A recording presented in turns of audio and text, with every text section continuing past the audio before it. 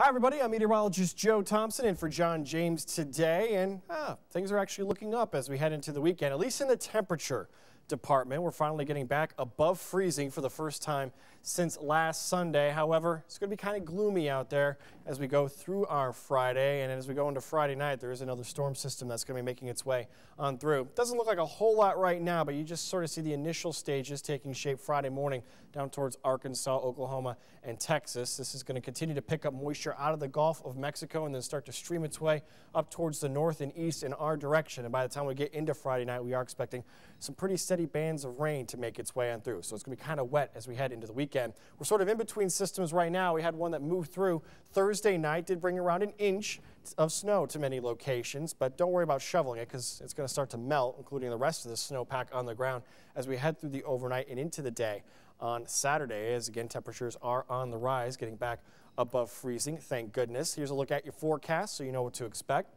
Start this here at 7 in the morning on Friday. As we go through the day, most of the daylight will be dry. It's not going to show up here on this model. There may be a little bit in the way of some drizzle or mist, maybe just enough to flick the windshield wipers on every now and then, but don't expect any widespread or persistent rainfall throughout the day, though it will be kind of cloudy and gloomy.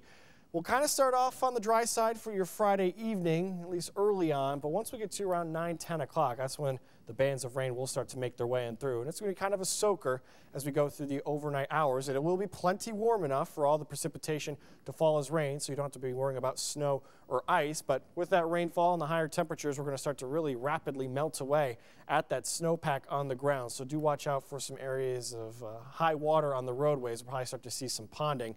The steady rains come to an end by Saturday morning, but still some scattered showers across the area. Our high temperature is going to occur during the morning on Saturday because as we go towards the afternoon, a front will be swinging its way in through. Not an Arctic front, but it will knock temperatures back into the 30s from the 40s, which is where we are going to be at for Saturday morning. But we are looking dry for the second half of your Saturday. We're going to keep things dry into your day Sunday as well, though the winds will be kicking up on the backside of that front. For the rest of your Friday, just expect again a little bit in the way of some drizzle every now and then. Otherwise, it'll be cloudy and warmer, with most of us topping out in the upper 30s. A few places even making a run for 40 degrees Friday afternoon. If we don't get there during the day, we're definitely going to get there as we head through the overnight. We'll start off in the 30s, but temperatures actually rising into the low 40s by the time we get to sunrise on Saturday. But again, even though it's warming up, we do have those periods of rain moving their way on in. Looks like the heaviest rains are going to stay to our south down towards Columbus.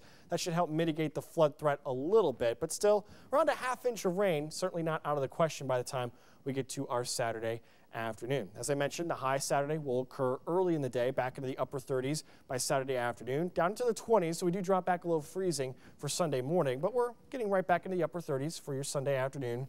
Keeping it a little blustery, though. Winds around 10 to 20 miles per hour on the west after that front makes its way in through. Make another run for 40 degrees on Monday, but clouds will be increasing. And our next system looks to work its way in through on Tuesday, probably starting off as a little bit of rain and then switching over to more of a mix and then possibly even all snow as we go into Tuesday night, as colder air will start to seep its way on in. And we do fall back into the 20s for next Wednesday. Then we'll have another brief shot up into the 30s for Thursday, and then probably some colder air for the end of next week. This is not going to be an Arctic vortex or whatever, the polar vortex that we saw earlier this week, but still definitely cooling off back into the 20s. But hey, we have a whole definition of what cold is now after what we contended with earlier this week, and we won't be seeing anything like that here for the next 10 days. That's a look at your forecast. I'm meteorologist Joe Thompson. Hope you all have a fantastic weekend.